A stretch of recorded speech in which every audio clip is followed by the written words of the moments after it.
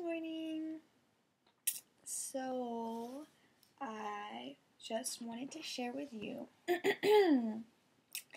and with myself that I was just now writing for my application to a graduate program in San Diego that is a peace and justice school. And as I was writing this application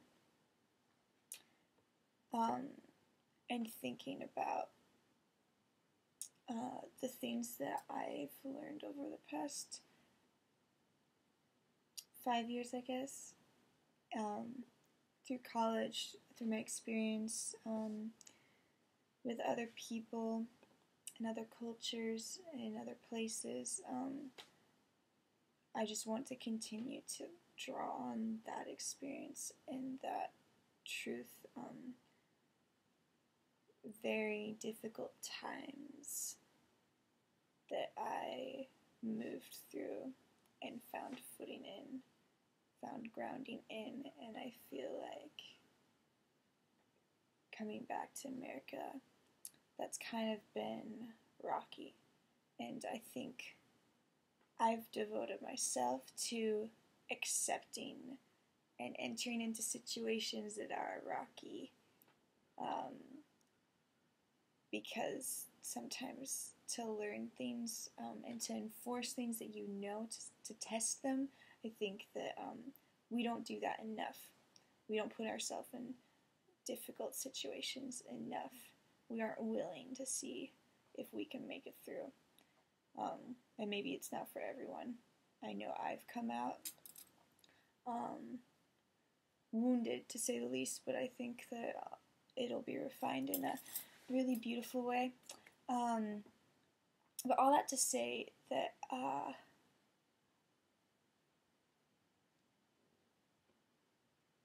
don't know how humans come together and grow and accept each other, how we stand for justice and against injustice, and strive to love everyone when people aren't being loved or being helped. And I think a lot of the times I acknowledge that in my heart, when I have always struggled with this, and I see it coming back in a way that I wish it never had, that I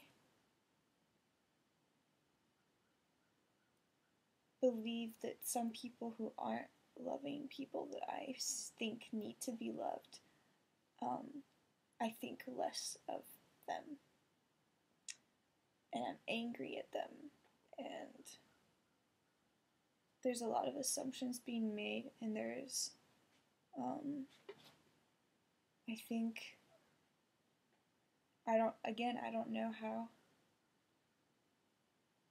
we do this. Maybe there is supposed to be a personal and a social sphere, or maybe our culture calls for that, because we are cultural beings. We communicate in certain ways, and we understand certain things, and we can contribute to culture, but it's important to recognize where we come from so that we can connect. But yeah, I just want to go back to roots of connecting with humans first and foremost, and not focusing on the really hard things, and it sounds counterintuitive, but not focusing on the things that make you angry and mad, but at the same time not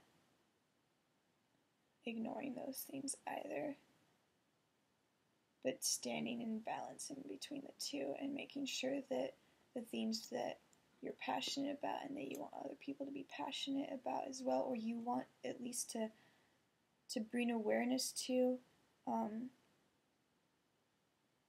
are you doing that? And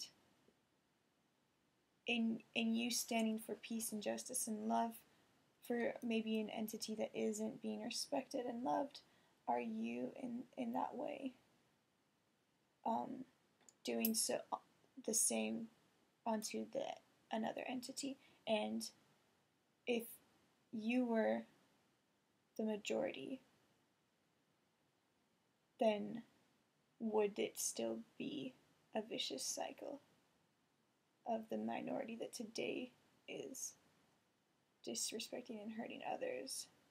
In your view, would you be doing that same thing to them if you were the majority?